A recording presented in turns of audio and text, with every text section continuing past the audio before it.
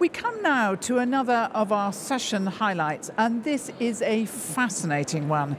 Welcome to Hans Bisgaard, and what we're talking about is supplementation in pregnancy to prevent asthma, which is fascinating. So just tell us first of all about the trials that you've undertaken. Yes, over the past 10 years we've done a randomized, controlled, double-blind trial in 700 pregnant women. In the third trimester we gave them fish oil and vitamin D. Fish oil was given in a dose of 2.4 gram and vitamin D in a 7-fold higher dose than you normally recommend. And the two effect we saw was that vitamin D reduced the risk of childhood asthma by 25%. Fish oil reduced the prevalence of asthma by 1/3. So it's very dramatic effects. And what is probably even more interesting is the fact that we can do precision prevention because we can identify the women who needs supplementation.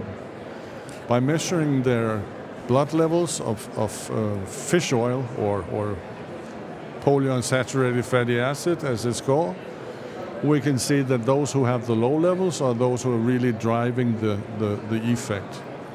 And moreover, we have seen there is a genetic variant, and if you combine the two, you can identify 1/3 of the pregnant population who will have all the effect and really is driving the overall effect. And that effect is a reduction in childhood asthma by approximately 50%. It's extraordinary. But why are you choosing the third trimester?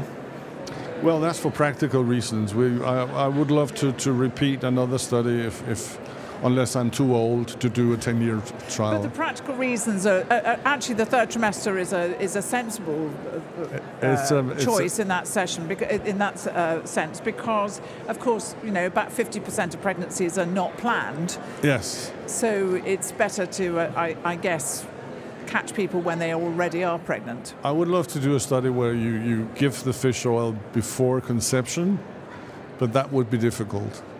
We would have to link up with a dating site or something. Now, you might expect people living in Denmark, which is at a northern latitude, yes, to perhaps be deficient in vitamin D, because I guess you don't get as much sunshine yes, as people closer to the equator do. Yes. But on the other hand, Denmark is a country that, as I recall, eats an awful lot of fish. Yes. So you wouldn't perhaps expect your population to be one that is lacking in those things that come from fish. Well, Denmark happens to be one of the 5 countries in the world who have the highest dietary intake of fish. So I would expect if we repeat the study and on other countries with a lower intake, there are many countries where you don't eat fish for religious reasons, for logistic reasons, India for one, mid-US for one. So if we repeated the study in those countries who have basically a low level of fish oil or these polyunsaturated fatty acids, you would expect to see a much larger effect. Just like we did in our study, we saw with the high dose or high levels in the blood, there was no effect. But the lower level of blood you had before the study, the better effect you got. Well, that's absolutely fascinating, and you can listen to this presentation and indeed all the presentations in that session on live at ERS+.